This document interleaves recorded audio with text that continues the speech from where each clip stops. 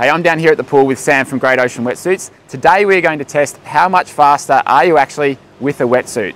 And then we're going to see how fast you can swim if you combine a wetsuit with drafting on the feet. So the test we're doing today is 3 200s. We're going to go 200 without the wetsuit, 200 with the wetsuit, and then 200, I'm going to be drafting on Sam's feet. He's going to push the pace and I'm going to see how fast I can go for a 200 with a wetsuit and drafting at the same time.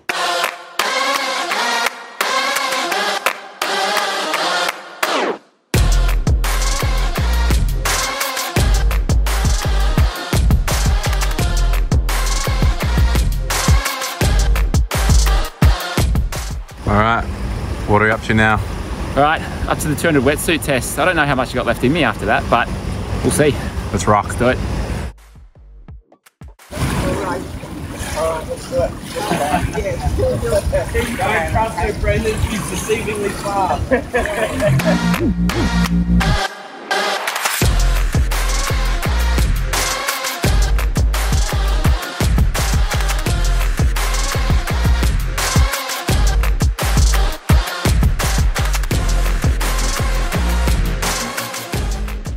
With the first two tests, we can see that I was swimming 4 seconds faster per 100 with the wetsuit, which is a total of 6% quicker per 100. So if you're a 130 swimmer, that would equate to around 5.5 seconds quicker per 100.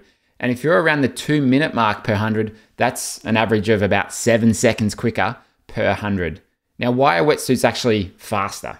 Well, there's a number of reasons. Number one, obviously the buoyancy is a big factor. Neoprene's very buoyant. And if you have something like the gold version of the Great Ocean wetsuit that I was wearing, it's got aerated neoprene. It's got bubbles through there, strategically placed through the hips, through the chest, and through the legs to help bring your hips and legs up to sit in a more horizontal position. They also reduce the surface drag, the friction between your skin and the water itself.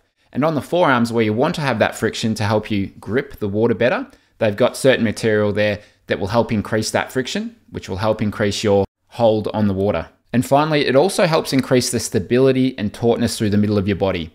One of the things we don't want to do when we swim is wriggle around through our hips and our core too much. If we can keep that together and keep that taut, then you're going to have much better connection through the stroke. And because of the compression of a wetsuit, it can help keep your hips much more stable and have that tautness that's required for a great stroke. Now for the final test of the day, wetsuit and drafting.